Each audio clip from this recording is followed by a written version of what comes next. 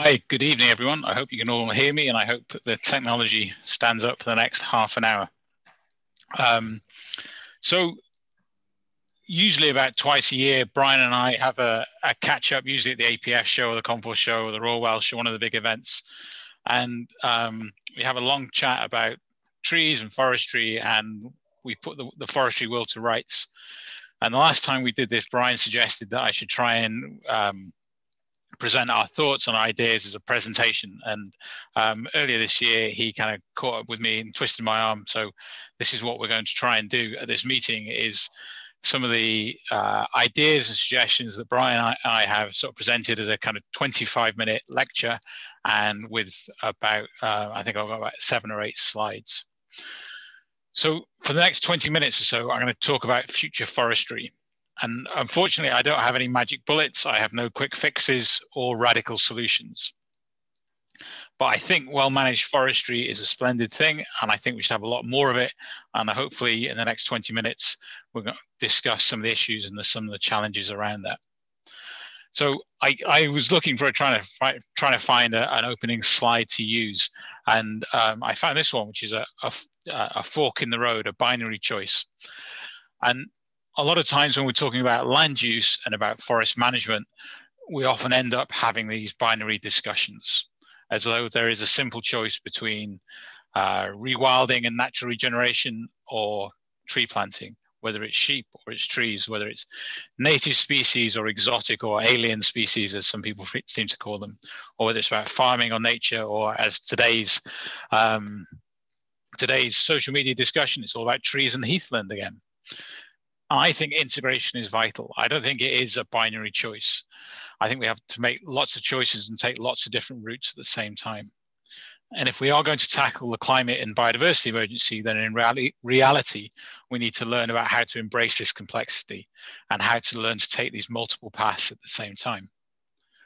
Today, I'm going to talk a lot about growing timber, because I think that's what's really important. That's my background, is growing timber. And but I just want to be really clear and obvious at the beginning to say that we need more trees and woodlands of all types for lots of different reasons: for biodiversity, for recreation, for water, for timber, for agroforestry, and everything else. And I think one of our big challenges in England is that the need for this more integrated and strategic approach to land use. And if we don't have a strategy, then at least we need a framework of some kind to have these discussions. And I hope ELMS can help us do that in the future.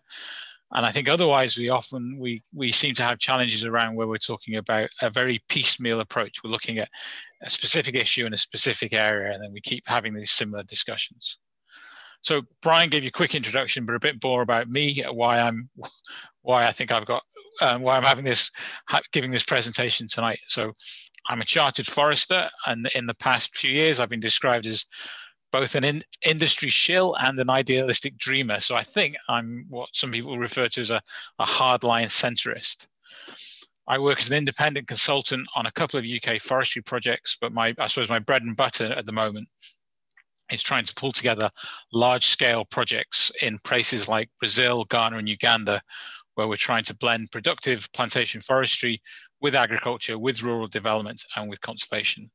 And I think my background in the UK has been a really good preparation for that. And most recently, I was the technical director for ComFor for about 6 years.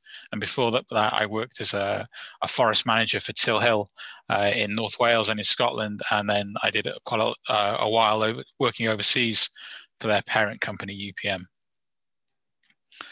So in 25 minutes, I'm going to rattle through what I think are some of the big issues around future forestry in England.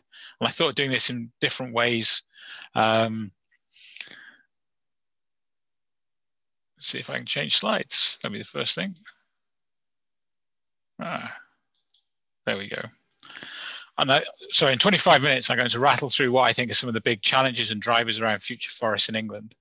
And I thought of doing this in different ways, but I think the simplest is to ask some questions. I've only got about 25 minutes, of which I've wasted 5 already. So I'm going to ask some short questions, but short questions are the easiest to ask and the hardest to answer. And so my short questions are: why should we be growing more trees? What sort of trees should we be looking at and considering? Where should we be growing these trees? And finally, who should be growing these trees, and who are the big changes here?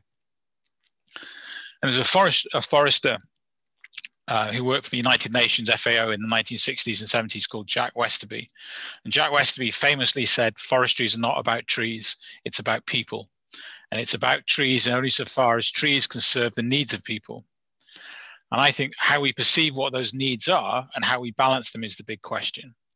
My need to wander through some ancient pine wood up in the Cairngorms is as strong as my need for low carbon construction in the house that I live in, or to have for my need for bioplastics as an alternative to sort of fossil fuel. And I think often when we talk about the Forest Commission or others talk about societal attitudes, the general evidence is that most people, the vast majority of people, actually do want to see a lot more trees. And though it might not always feel like that when we're trying to do new woodland creation applications. And so I just wanted to be clear, when I'm talking about more productive woodlands, I'm not a lot of people have a perception that productive and commercial forestry means that sort of the square rectangular blocks of the 1970s and the 1980s. And what I think we could have is what we have in this image on the left here, is productive landscapes that have got forestry and productive woodlands at the heart of them, productive woodlands and forests of a range of species and a range of management types. And this image is from there's a PhD, a scientist called Vanessa Burton, who did a PhD up in Edinburgh, who's now got a PhD and is working for forest research.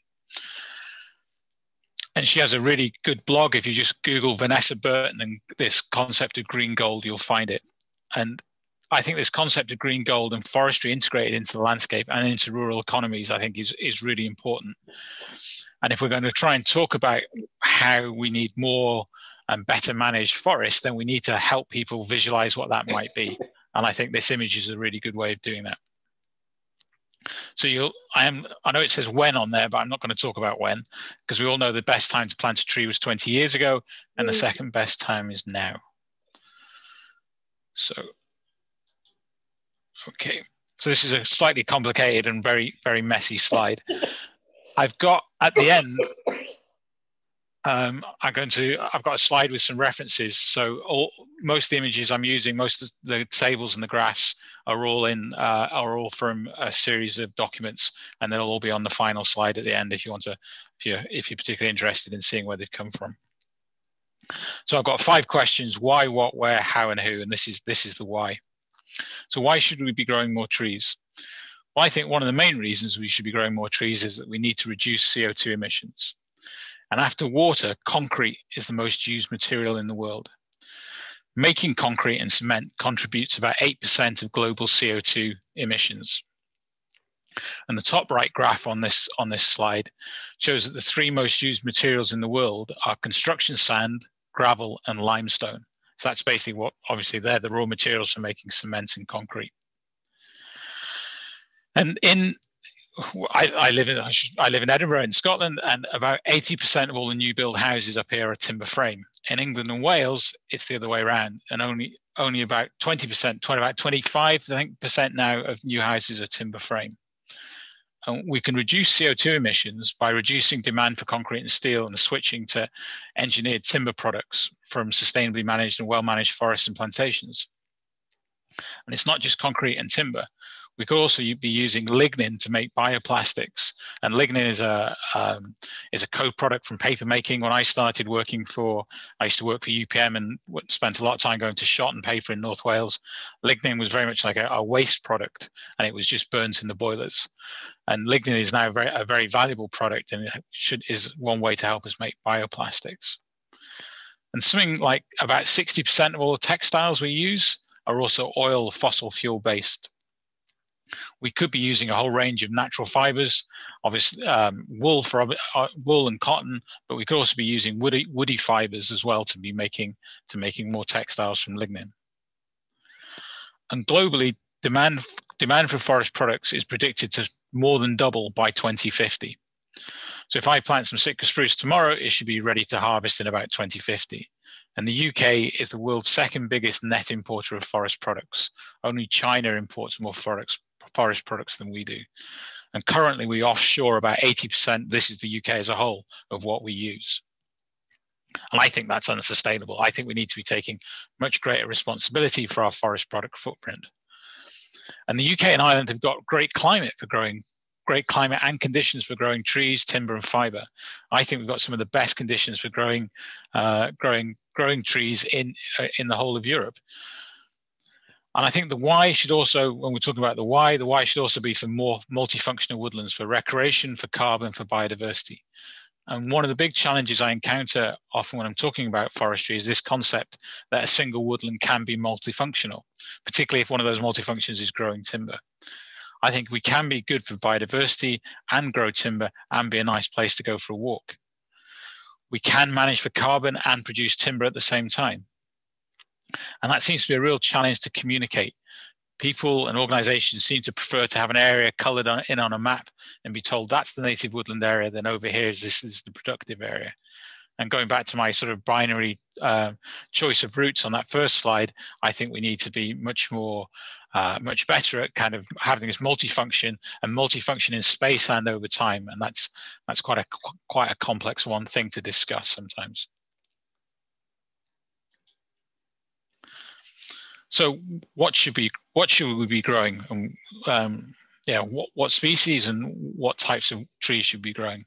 And I suppose the easy answer is we should be growing more of everything. We need more of all woodland types. And I was really struck.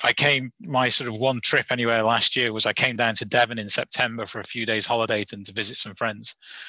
And I was struck by the number of beech trees that had already turned brown up on top of some of the hills.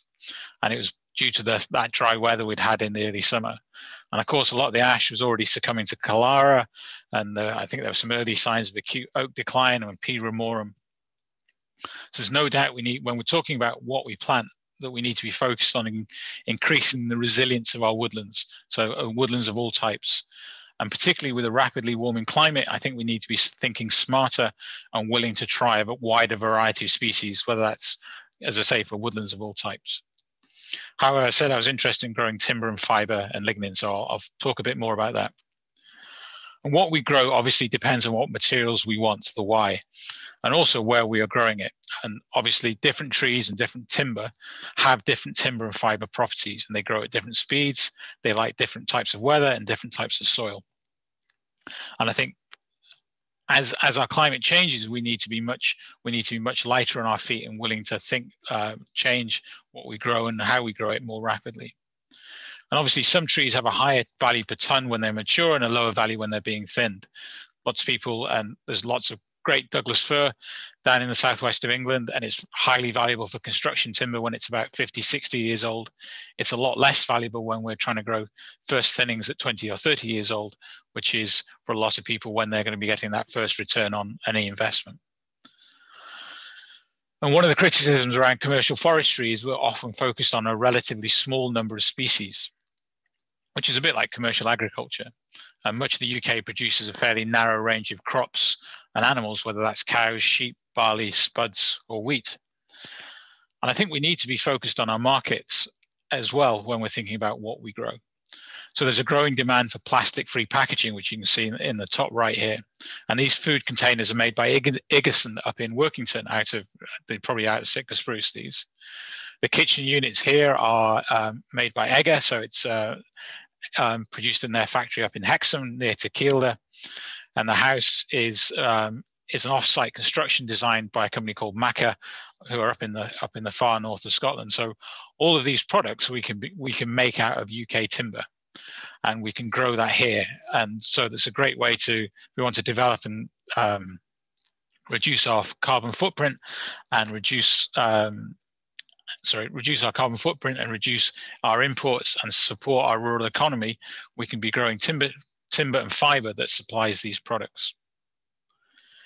And I think also one of the reasons obviously when we're growing a small number of species is because downstream, the harvesting machinery, the sawmills, the pallet manufacturers, carton makers all want a consistent product. They want a product that has the same color and strength and feel as last week or last month. And a small number of species enables people to specialize and make mills more efficient. Similarly, upstream, tree nurseries become more efficient by growing a smaller range of species. We know what happens when tree nurseries in the past have tried to produce a wide range of species to try and second guess demand. It can be quite high risk and very expensive, and can cause real problems when there's uncertainty in the grant schemes. And land availability is also an issue. In the UK, forestry has often been pushed onto marginal land, often poorer land for agriculture, and hopefully now trying to avoid environmentally sensitive areas. And we'll struggle to grow good quality oak on PT podsols at 300 metres in Northumberland. We're also going to struggle to grow spruce in a lot of the south and the east of England at the moment with future climate predictions. So to summarise the what, I think it probably will still be mainly coniferous timber, but perhaps a wider range of species. I think, as Brian would tell us, that it's going to include some eucalyptus, hopefully a lot more alder and willow, probably some more Scots pine, and I think there seems to be a bit of a renaissance around birch as well. The big challenge, obviously, with having reliance on a small number of species is that risk of pest and disease and of climate change. But it's worth considering that the entire Scottish whisky industry is dependent on a single species, which is barley. So onto the where. So the why and the what, but where are we going to plant these woodlands and forests and plantations? So here are some of my thoughts around the where. And it's easy to say where not to plant trees. We're constantly told where not to plant trees. We're obviously high value natural habitat, high quality agricultural land, peatland, heathland, etc. And obviously there's some very big changes going on in the farming sector at the moment. And at least I want to see up here in parts of Scotland, we are seeing more farmers integrating trees into their farm businesses. And I think there's also a change in the dynamics of some of the larger estates with tenant farmers. And there's issues there with tenant farmers and high land prices for afforestation. But one of the interesting things in Scotland at the moment is that I think the average size of a new woodland is about 25 hectares. So what some of the commentators there are saying is, yes, there's some very big new planting schemes, but there's also a lot of farmers planting trees in the kind of 20, 30 hectare bracket. And this obviously isn't happening in England for a variety of reasons, not least around land price. But if you're unsure of your future farming economics, and I don't think anyone can be sure of farming economics at the moment, then perhaps growing a crop of timber on perhaps 10 or 20% of your farm could be a good hedge against that uncertainty over the next 20, 30, or even 40 years. I also think there are opportunities for growing more woodlands and forests in urban fringe areas, where they could also be providing great recreational opportunities, particularly obviously in lockdown at the moment, where the benefit of having good places to go for a walk on your doorstep is being highly valued. And we have the Mersey Forest and the Red Rose Forest are really good examples, but I think we could be making those forests much more productive as well. But the challenge with growing woodland in the urban fringe is that requires local authority engagement and obviously issues around planning, control and regulation. A landowner is unlikely to plant trees if they think that their land might have a future commercial development value. Finally, or perhaps firstly, I always think about markets and transport. In the north of England, we have some very efficient and heavily invested sawmills and processors. We have a few further south in Welsh Marches, Kronospan at Chirk, and obviously some really great examples in the southwest as well. And perhaps we should be looking at promoting commercial forestry closer to those major sites. If they're closer to the mills and processors, we reduce road haulage and timber miles. But I also think our forestry sector could and should be a lot more diverse. The industry we have reflects land ownership patterns. I think we also need a lot more small sawmills, which are more diverse and can cope with a wider variety of species.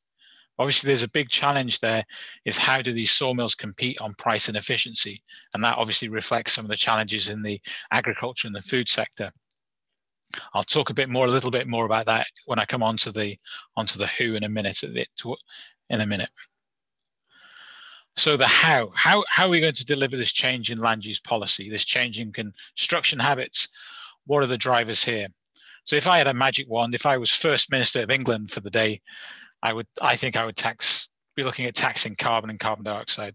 And I think that would shift the balance from a fossil fuel-based economy to hopefully towards a circular, renewable, bio-based economy. I think would help have an impact on land use and how we value, regulate, and support different types of land use.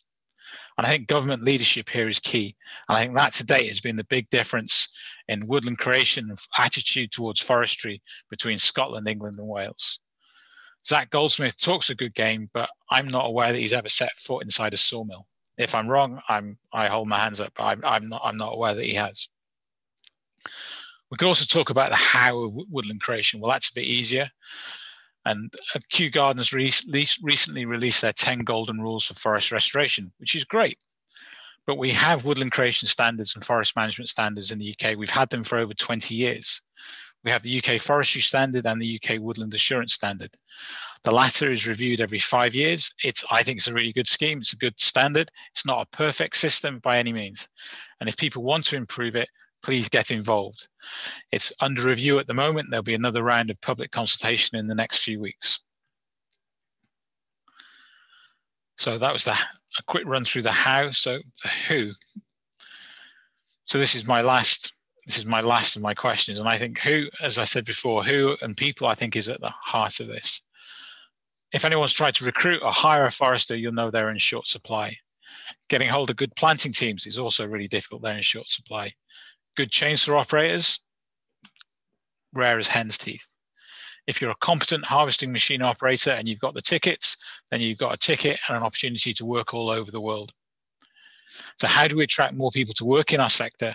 If we want this post-COVID green recovery, then we will need a lot more people working in our sector. And what about the people and organizations that own our forests? I think one of the reasons we have the type of forests and plantations that we do is because of the type of people who own some of these forests and plantations.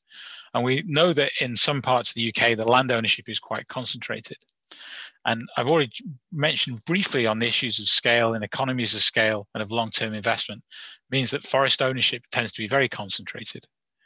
And that means a limited range of ownership objectives, which can mean a limited range of species and management choices. And that in turn means often a limited range of sawmills and fiber processing to a degree. It's a very broad generalization. And if anywhere bucks that trend, I think the southwest of England does buck that, is the exception to that rule. But it's certainly true about other parts of England, particularly the north of England, and particularly in Scotland. So I think we do need large-scale forest owners and some very light, efficient, large sawmills, but we also need a range of smaller sawmills and perhaps community-based forest owners. This isn't either or, this is very much and. I used to work for a large Finnish forestry company, UPM. We owned about 1 million hectares of forest in Finland. We also purchased timber and fiber from 30,000 suppliers. Nearly every family in Finland seemed to have an uncle or an aunt or a cousin that owned a small area of forest. So in this who section, I think there are two key areas that I'd like to see more growth and faster change. And that's around integrating farming and forestry. Not just agroforestry, but more farmers growing more trees. And growing timber is really just slow farming. And also, I think I'd like to see more and better examples of community ownership. And communities are interested in growing trees and managing forests for a wider range of purposes. We could and should also have more councils owning and managing forests for their local communities. Why not have public sector pension funds invested in sustainable forests? There are social housing trusts in Wales looking to invest in forests, to grow timber to build future homes. We often talk about sticky money in rural development. What could be stickier than building social housing from homegrown homes? Finally, in the who, I want to talk a little bit about facilitators or forestry advisors. I think we need a lot more. FWAG and ADAS and others do a great job. But in the same way a farmer gets a regular visit from a vet or an agricultural consultant and listens to their advice, I think we need forest advisors working with these consultants and helping farmers and landowners integrate woodlands and trees on their farms. So some of these ideas about alley cropping, etc., are great, but I've seen farmers using blocks of conifers as green barns to shelter stock in over winter and to reduce their feed bills for sheep and for beef cattle. And too often planting trees is often framed as taking the land out of production. Again, I think here there's an opportunity to embrace that complexity.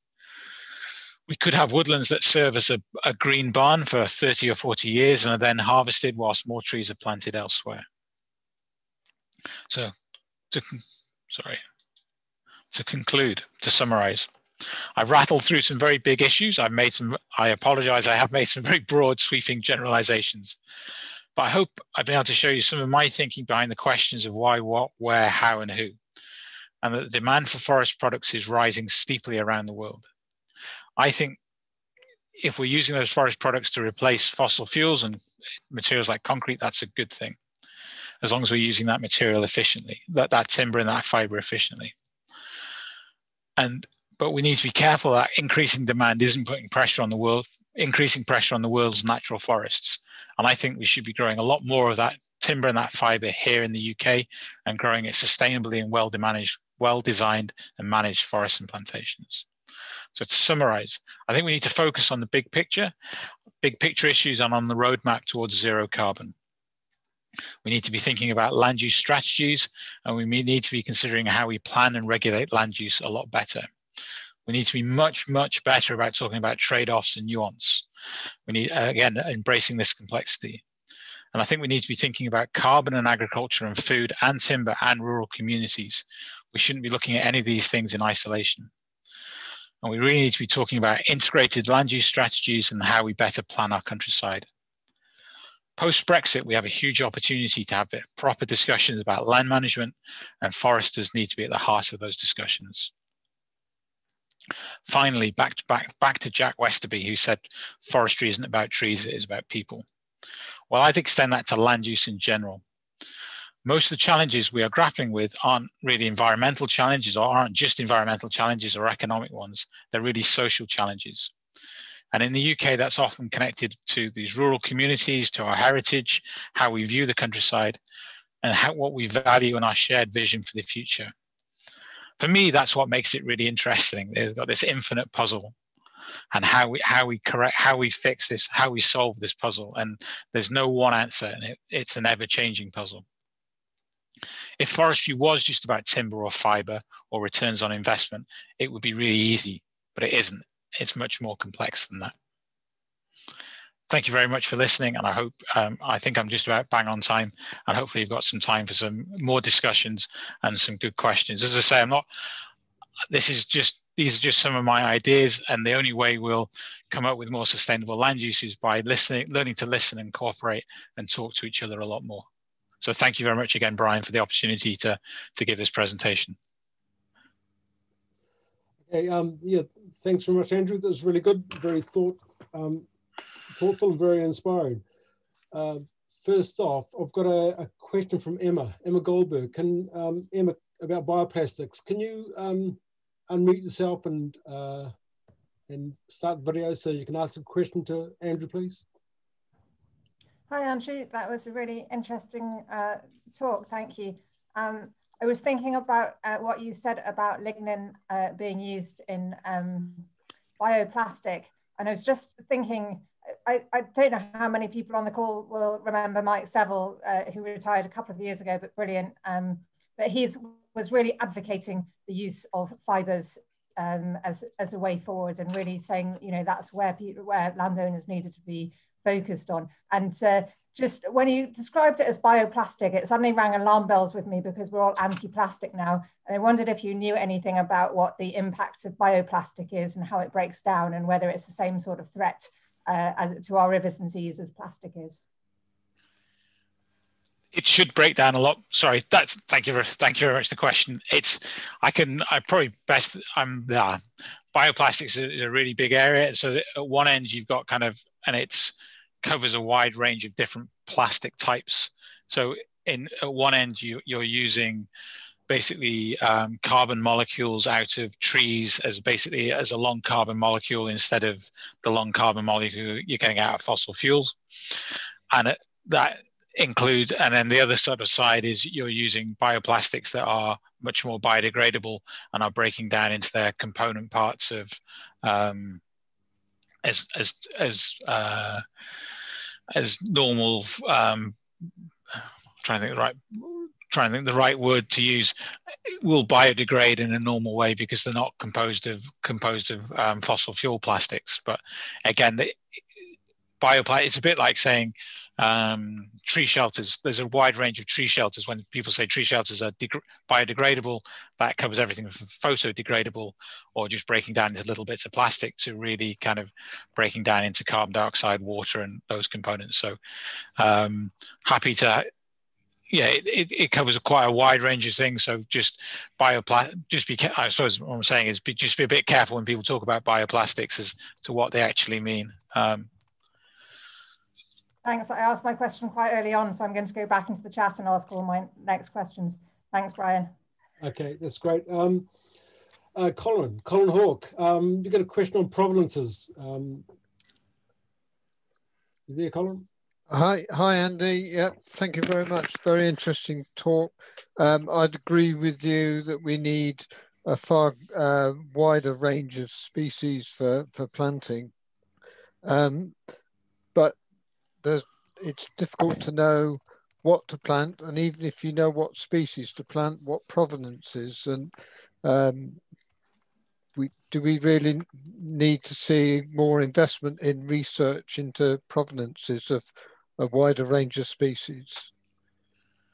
I think, yeah, the easy answer to that is yes. Yeah, and I think it's also having longer term trials. So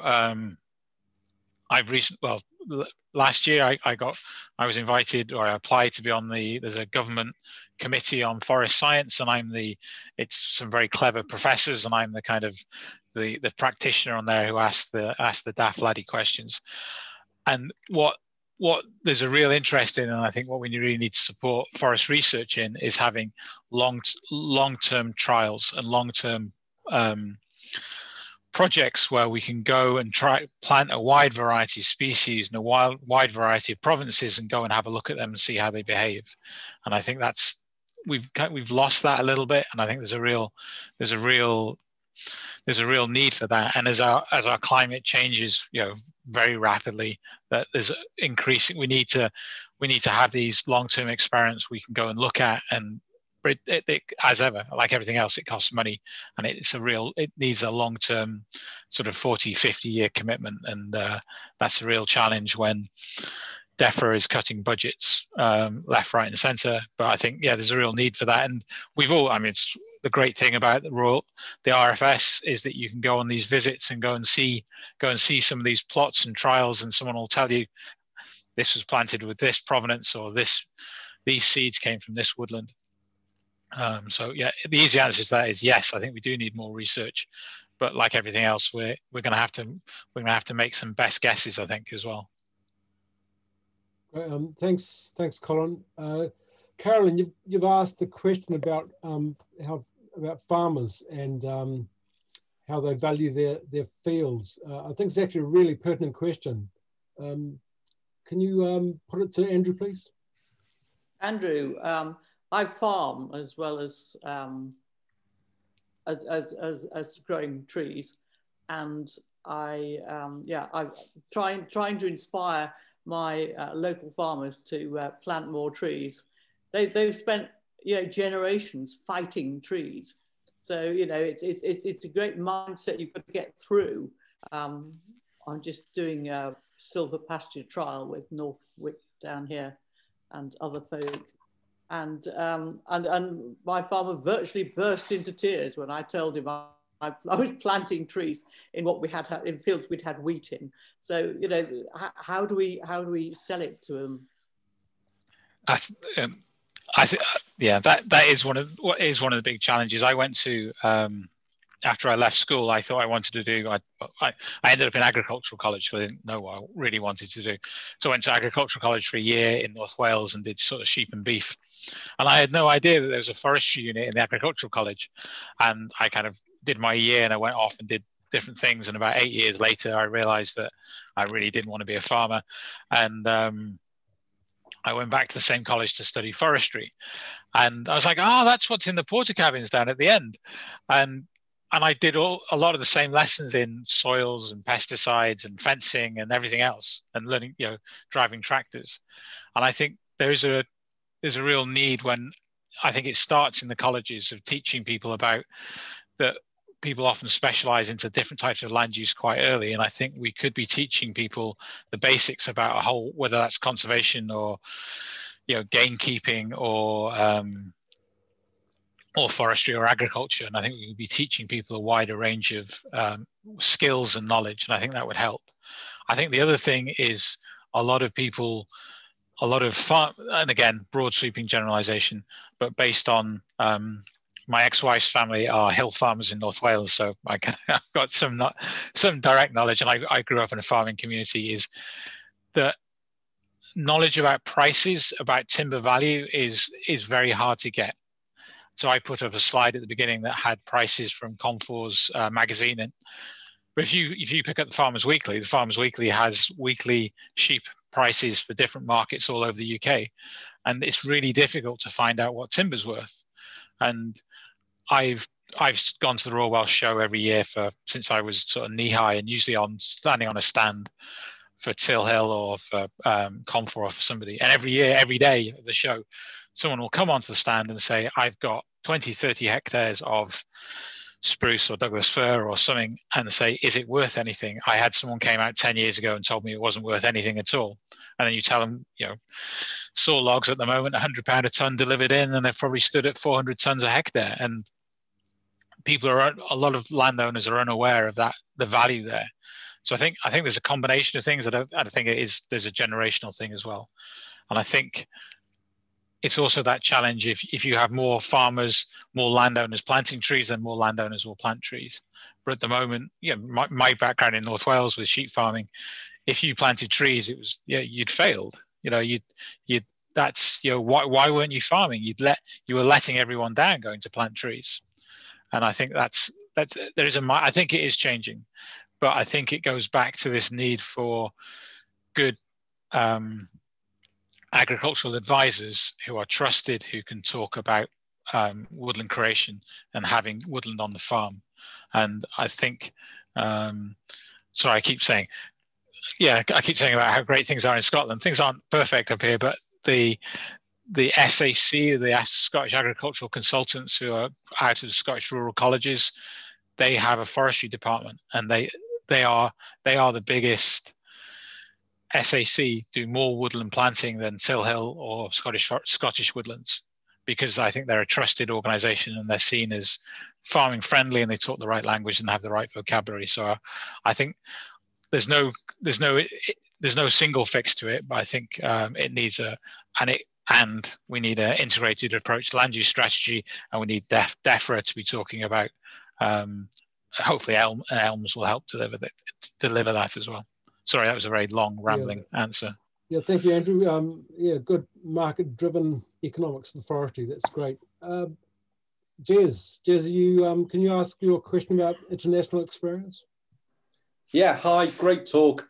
I'm kind of interested in whether there are lessons to learn from anyone else with your international experience. And I know that we often look at France and the Napoleonic forestry laws and the long traditions in Germany, but other places, even South America, Africa, Europe, wherever, that are ahead of the curve rather than just looking at ourselves in isolation? Or is the UK truly unique in its forestry that we have to find our own solutions?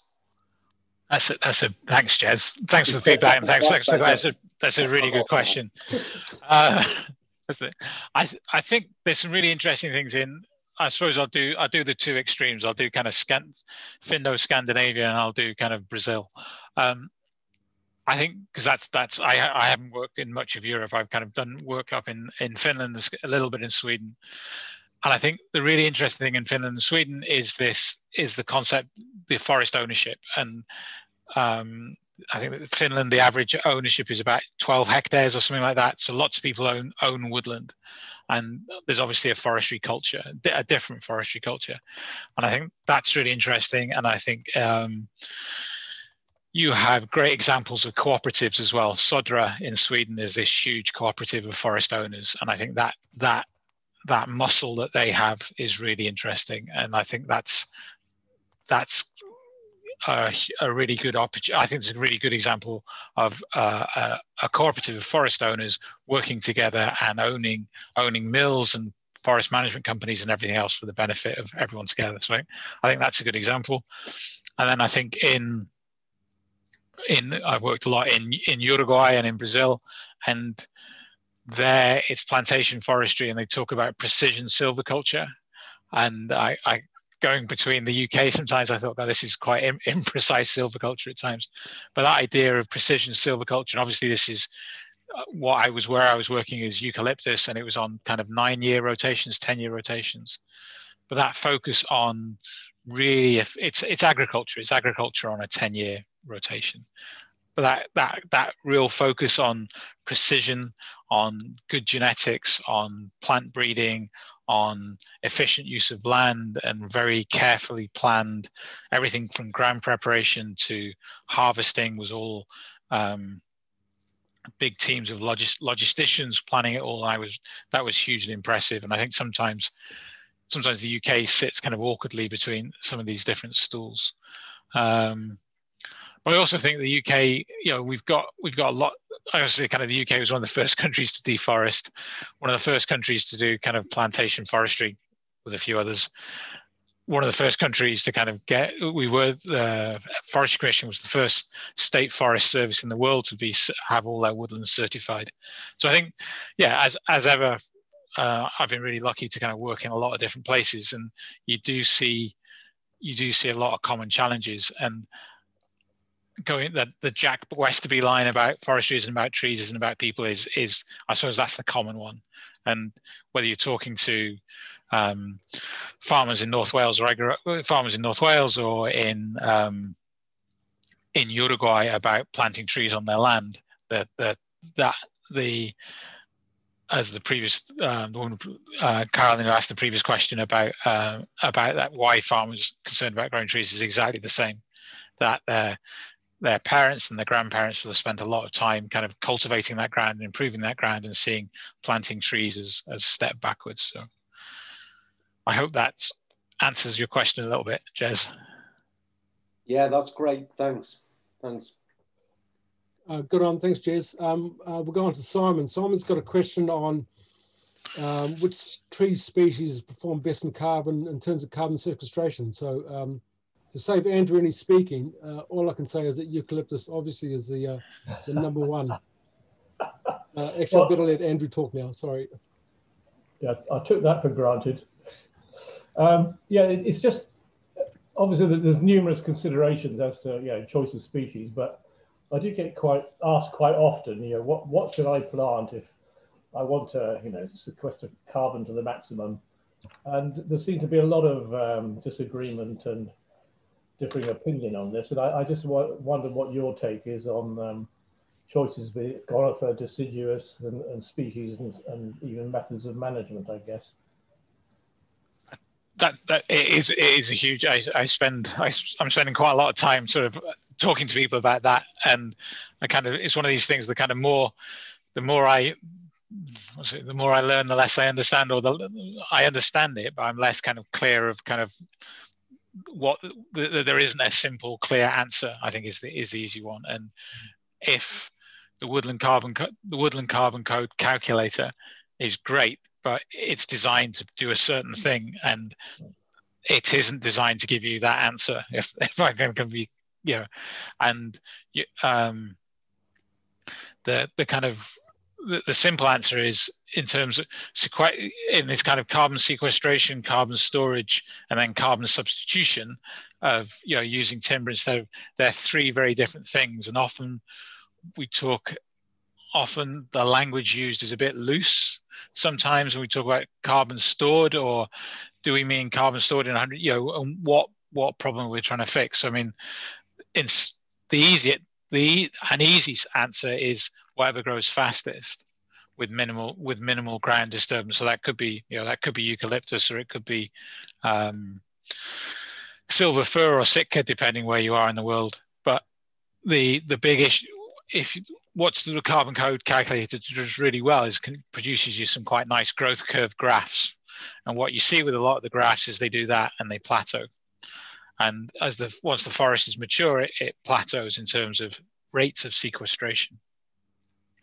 And that rate of sequestration gets confused with storage sometimes. So obviously, if the easy answer is you plant something that grows very quickly and you turn that into construction timber, store it in a building, and then you grow some more. But I suppose the answer is we kind of need more of everything, and we need more of, what's the thing we're trying to do? Are we trying to suck as much CO2 out of the atmosphere as fast as possible in the next 20 years? Or are we trying to create large carbon stores in our forests and woodlands? And arguably we need to do both. And then we also need to, the thing we really, really need to do is reduce emissions. And I think sometimes we miss that. And it's that emissions reduction thing is, carbon offsets is a whole other lecture, but if the focus needs to be on emissions reduction and growing more woodlands of all types for lots of different reasons. And I kind of use the carbon as a way of sitting someone down and then having a long discussion and boring them about forest management. So, sorry, I'm not going to answer your question. It's great, Simon. Just as a bit of a note, thank you, Simon. It's a bit of a note. The greatest storage of any species type or group is the redwoods in North America. They store more carbon per hectare than anything else. Obviously, they take a long time to get there. I've got a question now from Robin Walter about tree cover. Are you there, Robin?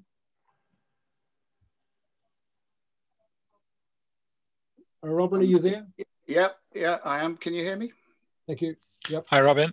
Hello, Andrew. So there's a lot of talk about what we should aim for in tree cover. In UK at the currently we're at 13%. The Climate Change Committee recommend 19% by 2050. Friends of the Earth want to double cover to 26%. I've seen other papers repurposing all land for animals with trees, which would take us to about 60%. That's probably more of a thought experiment than a serious proposal. What are your thoughts on that? Thanks, Robin. I'm gonna have a really bad reputation for not answering questions properly. I think in some ways, our woodland cover is reflective of other things and of other policies and other issues. And we've ended up with very limited woodland cover because of that focus on agriculture, on different types of agriculture in different types of places. So, and what's really interesting is if you look across much of Europe, is that forests are expanding very rapidly, and they're expanding rapidly through rural depopulation and kind of what in some areas is clearly kind of land abandonment. And whereas in the UK, we don't have that in our rural areas because of social and historical issues around the way we perceive and the way we value our countryside. So I don't think there is a magic number, and I'm always nervous about it's a bit like the carbon question. If people start talking about millions of trees, I'm always really suspicious about millions of trees. If you mean tons of carbon, say tons of carbon and not millions of trees, or if we mean even something like forest landscape restoration, IUCN have a very clear definition of what forest landscape restoration means. And targets and numbers are good for politicians and for holding policies to account. But they also can lead to a bit like kind of agricultural support payments. They can lead to very perverse outcomes. But I think if we don't have targets and we don't have clear targets and clear numbers, then we'll never get that change. But I think if elms succeeds, it will increase woodland cover, because we should be increasing woodland cover for biodiversity, for carbon, and to be growing more timber. And we need a metric and we need a target. So I don't know, 18%, 19%. The rest of Europe, much of mainland Europe is 34, 35%. But we've just got to be really careful in that we don't we don't regulate we have quite a loose attitude to much of our regulation of our land use. We don't say, well, you've got too much sheep farming over there, or there's too much arable over there. Whereas we do very tightly regulate woodland expansion. So I just think we again, it's this sort of regulating woodland in amongst this wider sea, this wider landscape and wider land use discussion, when we don't have a strategic approach to land use, particularly in England. We don't have a clear vision of what rural areas are for or what national parks are for. There was an online discussion all about national parks, no foresters included, the other day.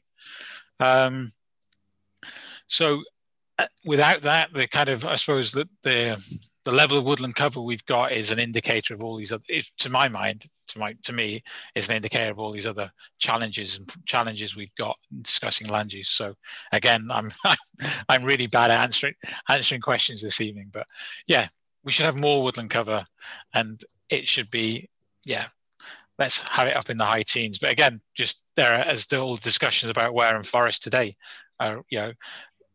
we are talking about very contested landscapes, and we're subsidizing one land use when we're also subsidizing, we're paying people to plant trees, but we're paying people a lot more money, and have done for a very long period of time, not to plant trees, through agricultural support payments. So we're in a, to use a good Scottish word, there's a bit of a stooshy, and we need to be having better, more open and honest conversations about this strategic approach to land use, or a strategic framework. And then that means I think, probably a more regulated approach to land use. And that generally doesn't fit well with a UK attitude to our countryside. Thank you. That's great. I've got a question myself there on that point, Andrew. To meet our needs, our wood needs in this country, or all of UK, how much do we need to plant? How much area? Are we looking at 25% to meet our sustainable needs? I think I worked out once that if we currently offshore, I think we offshore about 80%, I think. But if we doubled our woodland cover, so up to about 26%, and then we managed our productive areas, a lot of the calculations are based on yield class 12 Sitka spruce, and we know that yield class 12 Sitka spruce is, it's more like 16, 18 yield class at the moment with the second rotation. So we're getting kind of 50% more productivity from the same amount of land. So I also think that we've got a lot of native woodland that is could be managed productively as well. We've got real problems in parts of England with unmanaged native woodland that could be managed productively. Traditional hazel coppice and oak woodlands as well. So yeah, I think I did some, when I was at CONFOR, we did some calculations. If we got to about double, then it would have put a very big dent in what we consume. That's great. Lord Clinton, we've got a question from you about the climate crisis. Are you about?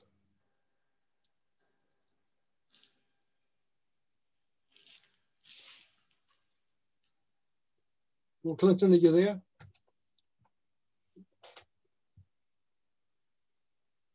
Maybe it haven't caught up there. Lord Clinton asked a question about the climate crisis. Does it necessitate a radical response in forestry to meet the climate crisis we've got in front of us? Yes, I think it necessitates a radical response in everything we do and how we live and how we work. And I think the Committee on Climate Change have been really good. I think that some of their publications and the evidence they've brought forward and the recommendations they've been brought forward are really strong. And I'd like to see, I think they are influencing DEFRA, and I think they are having an influence on policy. But I think as well, I've been talking quite a lot to BEIS, business, energy and industry, and they're really interested in things like off-site construction, in around biomass and different forms of bioenergy. And at times, it feels like BEIS don't talk to DEFRA very much, and it would be great to see more connection between the two. And if there's a lot of demand for house building, and we need more what's the phrase someone used? We need more houses in timber, not more timber in houses. And often we see a great enthusiasm for very heavy use of timber in houses, which is good from a timber point of view, but we need to be using that stuff. If it's scarce resource, we need to be using it efficiently. So I think across all aspects of how we use these scarce resources of timber and fiber, and then how we manage our forests, I think and how we address the climate emergency and the biodiversity emergency, that needs to be front and center. Right, thanks for that. Emma, I've got another question from you about resilience. Are you there, Emma? Hi there, thanks. Hi again, Andrew. Yeah, I accidentally dropped this just to Brian, so nobody else will be able to see it. I was interested in your take on resilience, and you said that when you visited the Southwest, you saw some oaks with disease and some ash and beech with various challenges of disease and climate change. And you then stated that in order to keep resilient forests, we needed to diversify the species that we grow. I wanted to bring you back to the beginning of your presentation when you talked about the spectrum of different options to us, from commercial forestry through to, I think you said, natural regeneration and rewilding. Because one of the big benefits of natural regeneration is that it allows for selection against pressures like disease and climate change. And that's an alternative to developing resilient forests that I don't hear talked about enough. And I'm just interested in your views. Again, I'm really bad at saying we kind of need more of everything. And I think this is the challenge. We're competing over quite, we've got such small areas of new woodland expansion, should we say, every year, that it becomes quite a contested space of whether that's via natural regeneration or natural colonization of what, and of what species. And we're down to, what did England was sort of 2,200 hectares last year. And again, I think if we had a more grown up, better discussions about land management, we would have big areas of natural regeneration and scrub, which is, obvious. NEP is the obvious sort of poster child for that. But I think if we had more of that, then we would have more natural variation, and we get that. Then the question about different provinces, we could be planting more and a wider variety of provinces,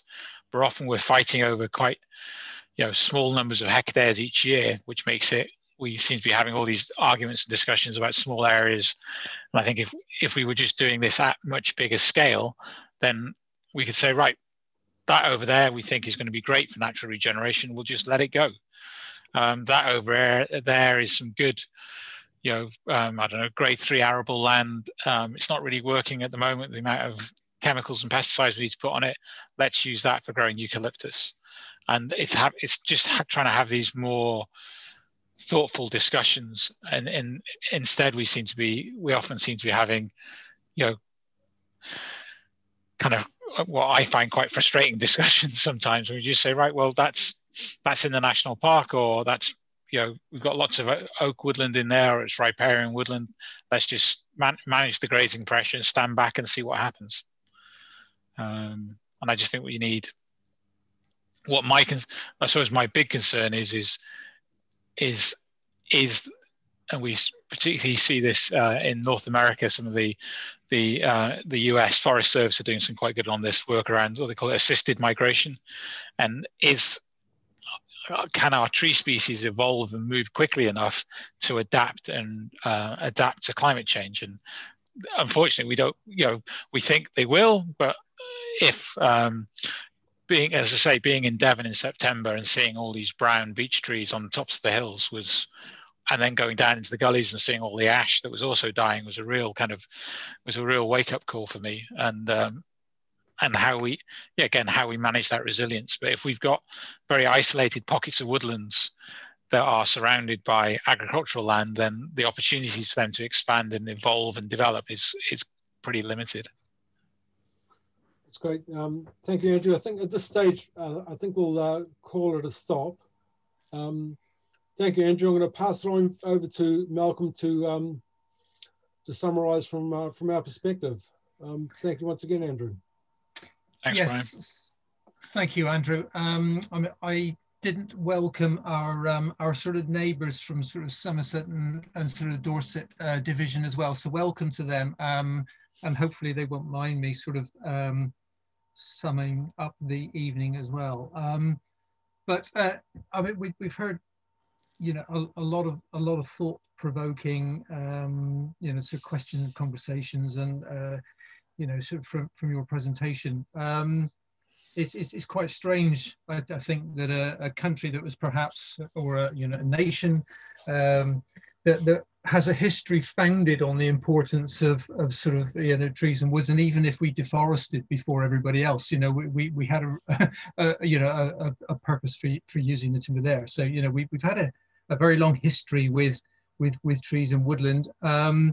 We seem to have you know, a fantastic demand for trees and woodlands, you know, in the coming sort of decades.